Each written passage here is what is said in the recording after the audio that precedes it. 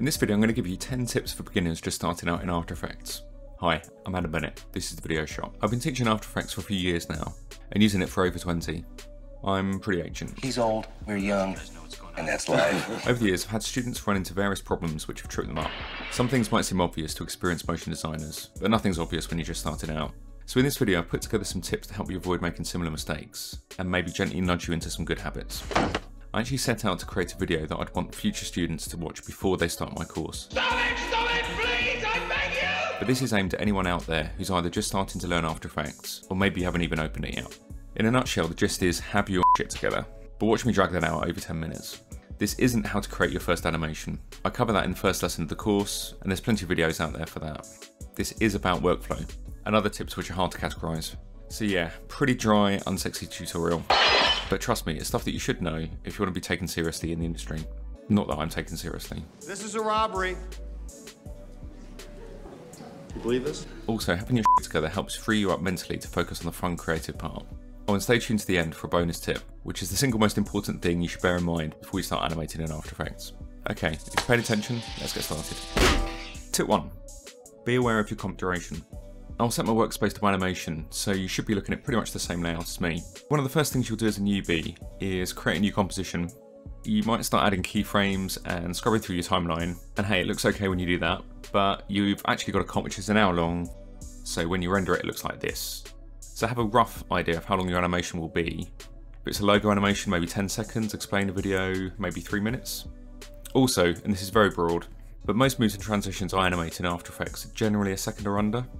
So that's a good place to start when you're adding keyframes for the first time. Another tip is to minimize the number of keyframes.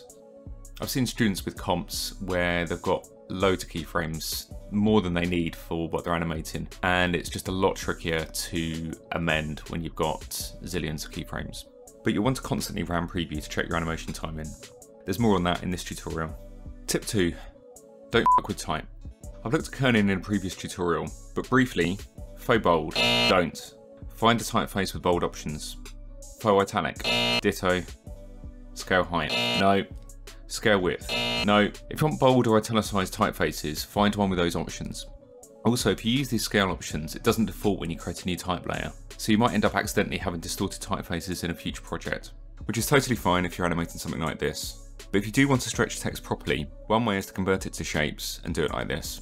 This is an animation that I did for a month of 15-minute animation challenges. You can view all the real-time workflows in the link below, and there's a project file there as well. Jesus, I'm really plugging myself in this video. Sorry, it's not always like this. Tip 3. Save your project? I know, it sounds obvious. What is this shit? I had a student who was beavering away on their first animation and hadn't saved the file. Unsurprisingly, they lost their work. Or maybe they just hadn't done their homework? Hold on, that makes sense. Yep, they totally conned me. Anyway, save your project, turn on autosave, as this will be a lifesaver if your computer or After Effects plays up, and save your file into a folder structure, which brings us to tip 4, work tidy. This is basically just being organised when you work. My God, how boring. It's not unique to motion design either.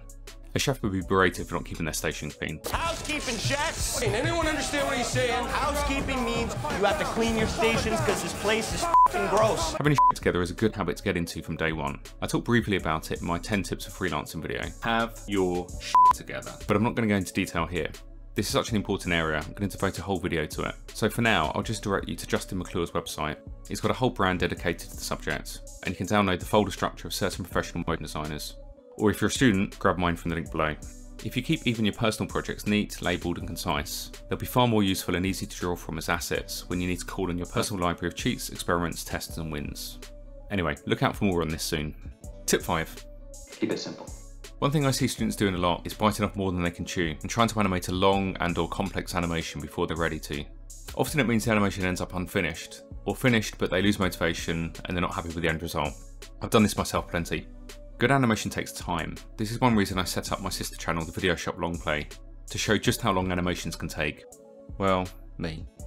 Every time I sit down and use After Effects, it's a pride swallowing siege that I'll never fully, that I will fully tell you about because this channel. But you often have to problem solve and maybe adjust your expectations. In my case, I'm constantly facing down the limits of my ability.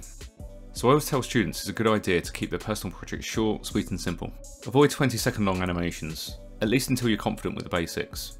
Aim for a few seconds, or even very quick 1-second animations that you can stitch together, such as animating your logo or a random shape. It doesn't take long for a handful of really nicely animated 2 to 3 second pieces to add up to a solid 30-second beginner showreel. Here's a few other tips for keeping things simple. Keep things centered in frame unless there's a design reason not to. Use Ctrl-Alt-Home to center your anchor point, and Ctrl-Home to center the layer in view. Try just using black and white to help focus on composition and timing. Avoid plugins, for now at least. Focus on keyframing and fundamentals. Tip 6. Pick a frame rate. I work mostly at 24 frames per second. If you're just animating type and graphics, you can pretty much choose your frame rate. But if you're importing footage, or supplying for a specific medium, such as TV or cinema, you have to work to certain standards. Let's say you want to add some graphics to footage you've shot on your phone. If we import the footage and interpret it, we can see it's this frame rate. So that's what we need to work to. A good method is to just drag the footage onto the new composition icon, and that'll create a comp with the same spec as the footage. You can always check your comp settings at any time by clicking Ctrl-K. It is possible to convert frame rates, but we're not going to get into standards conversion in this video. That's a relief. I actually threw this question out on LinkedIn last week, as I realised I didn't know what others were doing in the industry. The takeaway seems to be that there's no single industry standard.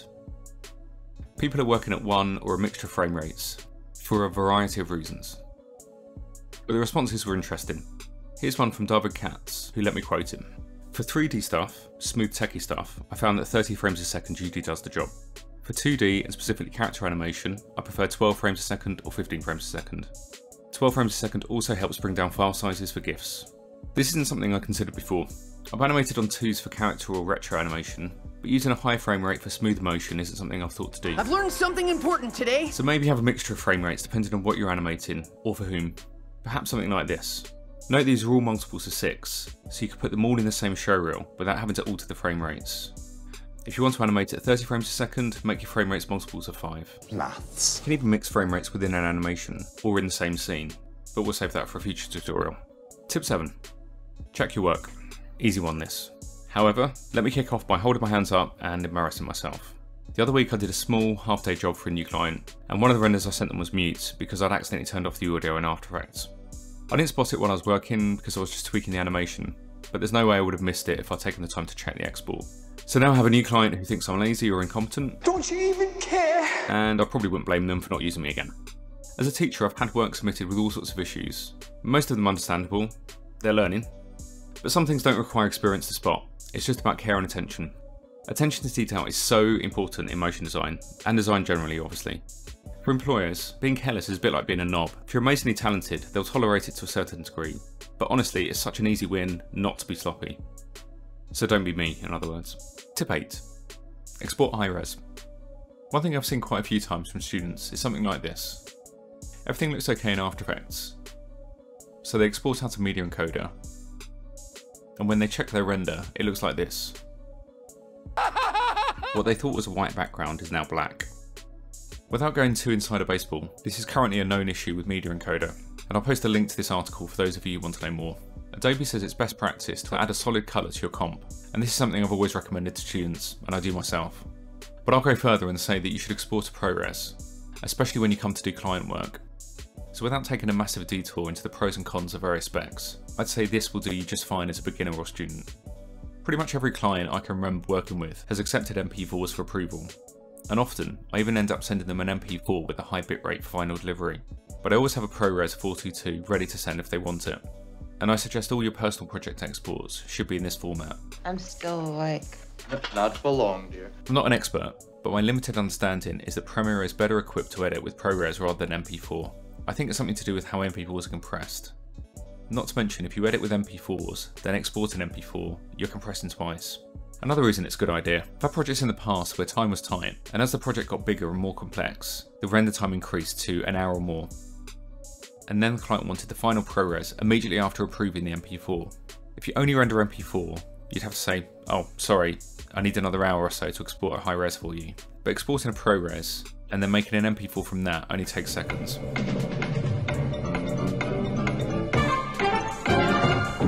Tip 9. Switch comp resolution. This is this drop down here, which changes the resolution of your comp window. If you ever end up with a render that's smaller than you expect, there's a good chance that you rendered at current settings and had your comp set to half or low quality.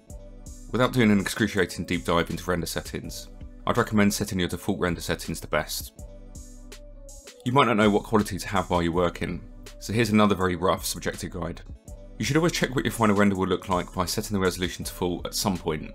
The more elements you composite in your scene, the more issues you might run into, especially when you get into keying or rotoing footage, or using non-vector artwork. There are some issues which just won't show up at a low resolution, or if you're adding effects, such as noise or glows. Setting it to full quality at 100% will be exactly how it will look when you export, so it's good practice to check it while you're building your scene, and I'd recommend doing a final check before you export. But when you're animating, you don't necessarily need to have it set to high res, and in a lot of cases, it will probably speed things up to drop the resolution. You may also want to turn off any effects which don't affect the animation. It'll depend on the speed of your computer and what you're working on, and your level of patience. Must go faster. A simple shape or text animation will probably be okay, but as soon as you start adding lights, expressions and effects, or use a C4D renderer, things might slow down, so that's when you might want to drop it to half, third or quarter resolution.